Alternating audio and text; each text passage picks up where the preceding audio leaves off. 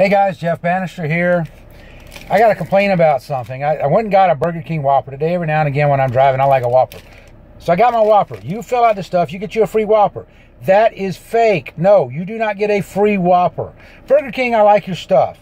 But in order to get the free Whopper, I got to log into your website, take my time, probably give you personal information, including email addresses, taking time out of my day to do this stuff. Then I get a code to get my free Whopper, which is not free. Because then I have to go out and I have to, if you can read here, read the tiny, food purchase required. Food purchase required. I got to get a small drink, which is $1.79. I got to get French fries. Then I get my free Whopper. Whose mother taught you to give gifts with stipulations? You give somebody something for free, it should be free. No stipulations. Did your mother teach you this kind of stuff? That's bad.